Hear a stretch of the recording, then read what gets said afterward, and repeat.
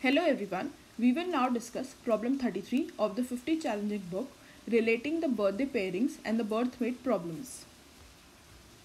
Here is the description of the problem.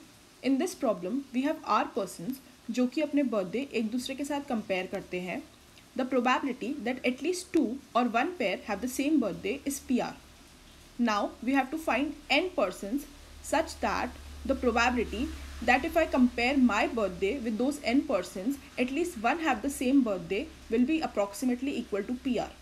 So the solution to this question has been linked to the last two questions of this series, that is the 31st question and the 32nd question. So if you haven't watched the videos, do watch them. So in the previous problem, that is the personal birthmate problem, we saw that if n is less than number of days in an year, capital N, then the probability that at least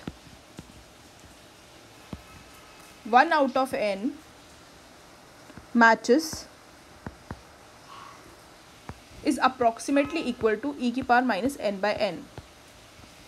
And in the birthday pairing problem, we saw that for R less than number of days in an year, the probability that at least one pair have same birthday is approximately equal to e to the power minus r minus 1 by 2n.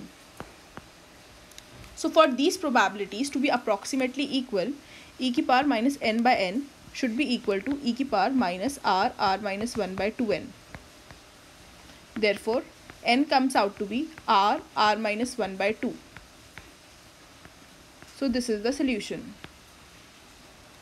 There is another explanation which is a physical interpretation. For say, if there are R people in the birthday pairing problem, we have RC2 pairs for birthday matching,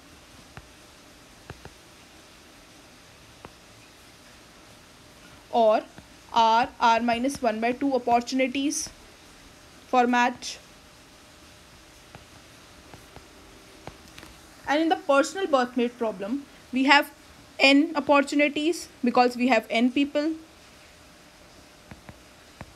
So for the probability to be equal or approximately equal, the number of opportunities should be same, or n should be equal to r minus 1 by 2, and this is also a solution.